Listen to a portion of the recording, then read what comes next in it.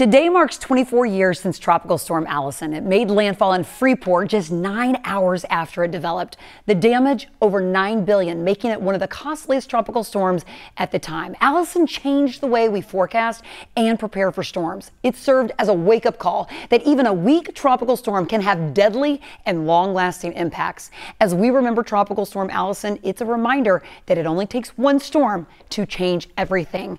And looking at the track of Tropical Storm Allison, it did make landfall in Freeport, but it was the days after that it stalled out across southeast Texas that really caused the most damage. So it made landfall June 5th, stalled out between June 5th through June 8th in 2001.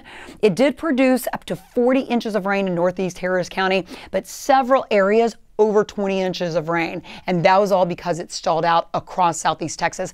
There were 23 fatalities in Texas, but as Allison continued to push east, it actually increased that number to 40 once you include some of the other states. $9 billion in damage in Texas, but that number also jumps once you include the other states where it moved through.